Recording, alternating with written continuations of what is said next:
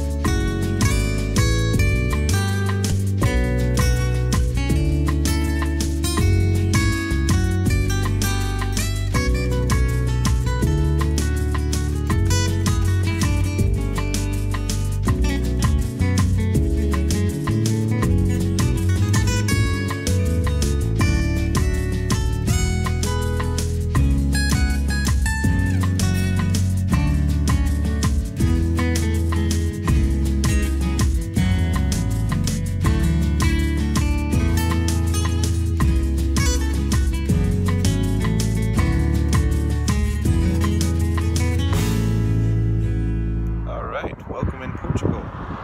It's absolutely beautiful out here. I'm having a tremendous time driving the new Mercedes-Benz E-Class. Just to show you the location real quick where I am at the moment.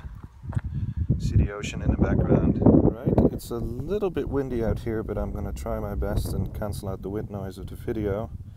So right here is one variant of the Mercedes-Benz E-Class. This is the E350e, the plug-in hybrid version. Of course I wanted the more potent E400, but yeah, they were all taken, go figure. It's the most powerful engine they currently have. But I don't mind driving this. It has all the options on the inside anyway, and it still looks pretty cool. The two big pipes at the rear. It has blue calipers. That's interesting.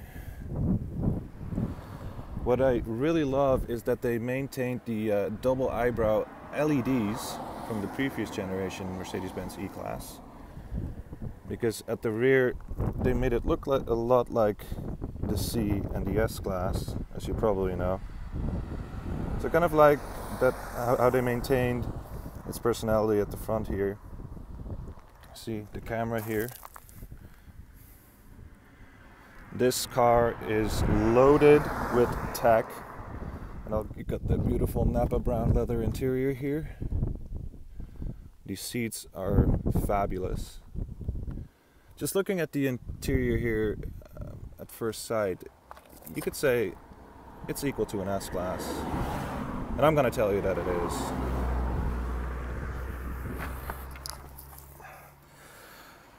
Take a seat behind the wheel.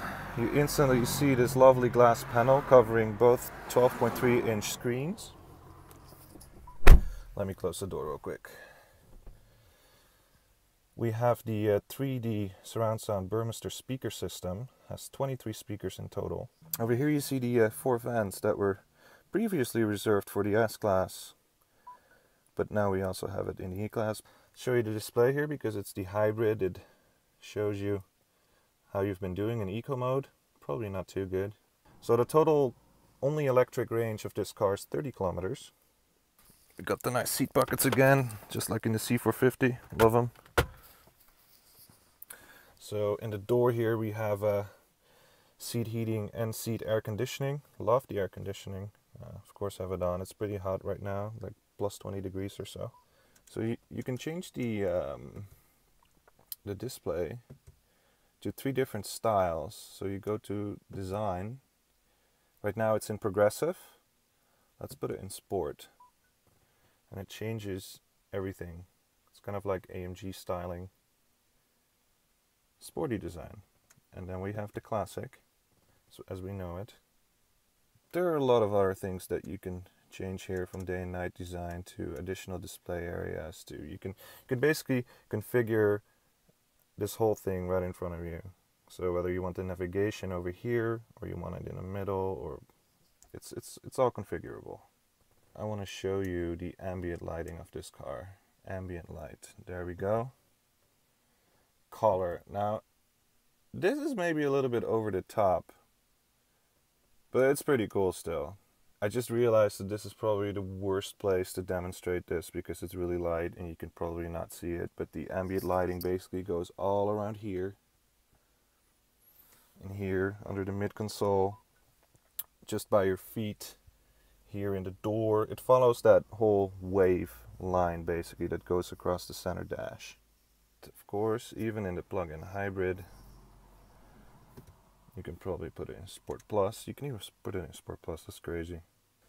Lovely materials, by the way, some kind of yacht wood here. Really nice. Let's see what we have here. Oh right, that's the car perfume. I remember that from last year. That's interesting. What's really cool, by the way, is this speaker right here. It comes out of the roof. So this car has a more advanced sound system than the current S-Class does. Looking at this interior, I don't really see too many reasons why you should buy an S-Class over this car, which is way cheaper. At this point anyway. Let's wait until the new S-Class comes out, but I think they gave us a pretty good taste of what's coming. Looks absolutely fabulous, this interior. This interior is without a doubt the benchmark in the executive saloon segment. So it's gotten even more windier, so I hope you guys can hear me. Just to inform you a little bit on the driver assistance packages on this car. As I said before, this car is loaded with tech, similar to the Tesla. I'll try to demonstrate that a little bit when I'm on the highway. It has the kind of a similar version to autopilot. It auto steers. You just have to touch the steering wheel every once in a while, but it really works. I tried it. It has the auto lane change, so if you keep the indicator going for more than 2 seconds, it'll automatically change lanes if it's possible. It has all these cameras all around the camera and sensors that see if it's possible, of course. It's a very safe car. It has all these safety features. It'll brake automatically. That all comes standard, by the way, not the autopilot part. The autonomous driving part, you'll probably have to chip in some extra money. So first impression, amazing car, very smooth ride, very direct, has plenty of power. Especially this hybrid one is very silent. The 220D that I drove the Estoril circuit is also very silent. It feels like any other MB car really. It has so much power to give. If you really step on the gas, you don't really hear the engine. So yeah, very smooth, very comfortable. Right now I'm really happy. It's beautiful out here. I'm gonna spend the rest of the afternoon driving some amazing cars, hopefully the E400.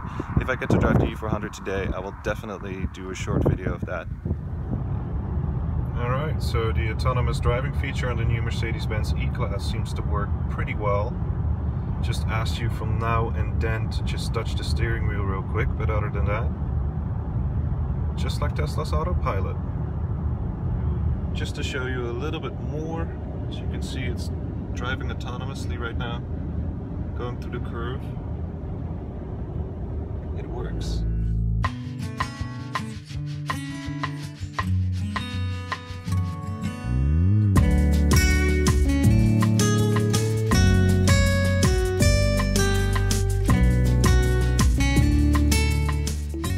Stuck in traffic right now. I engaged Sport Plus and it's such a difference. It's pretty cool. The engine sound is, well, compared to the AMGs we drove last week, not amazing, but it is a plug-in hybrid, so.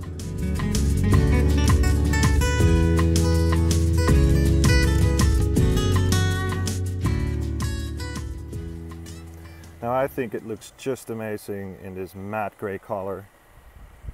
The headlights really pop out. It's got the AMG styling package. So just had a quick drive. And this one has these crackles just like the C450. Not as loud, but they're there. And I love them.